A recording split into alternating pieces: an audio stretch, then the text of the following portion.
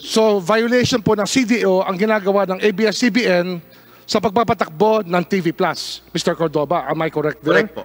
Tama po. Tama. Bakit hindi inaawat ng NTC yung pag-broadcast sa digital samantalang kayo naman ang nagbigay ng provisional authority sa ABS-CBN na mag-broadcast? Ba't hindi nyo po inaawat yan? Tinotolerate ba ng NTC yan? Actually, Your Honors, hindi po. Ganito po, pagka-issue po kasi namin ng cease and desist order, ay after a few days po ay umakyat po agad ang ABS-CBN sa Korte Suprema. So lahat po ng aksyon namin, dahil po iniisip namin yung case na pending sa Supreme Court, ay ayaw po namin magkamali. Kaya po ang aming ginawa ay humingi po kami ng tulong sa Office of the Solicitor General, who is our statutory counsel. Dahil sila po ang nag-represent sa Supreme Court.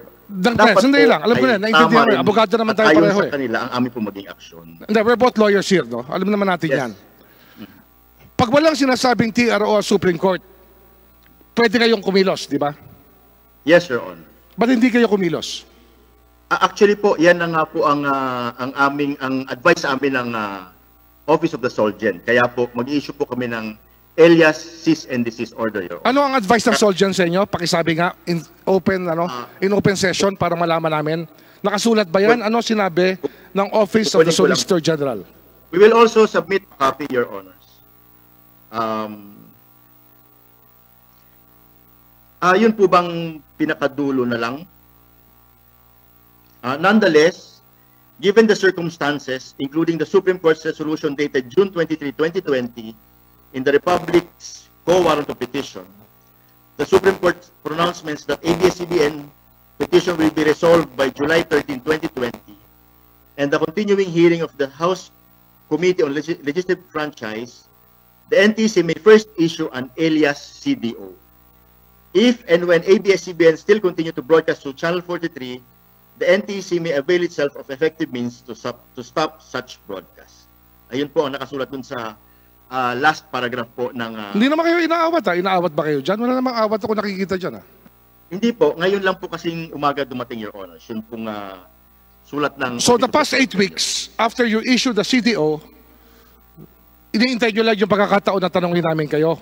Bali by tolerance, within your power, you made it your job to allow ABS-CBN to operate without a franchise.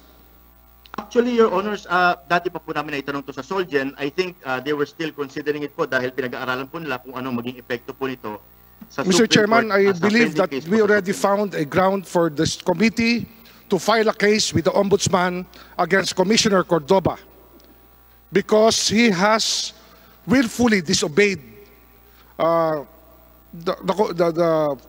power of Congress to issue franchises and allowing an entity to operate without a franchise and earn money at the same time. Mr. Chairman, I looked at, this is considered ultra vires on the part of the NTC.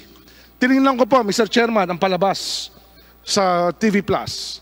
Ang nakakagulat lang po, ang nabihong advertisement.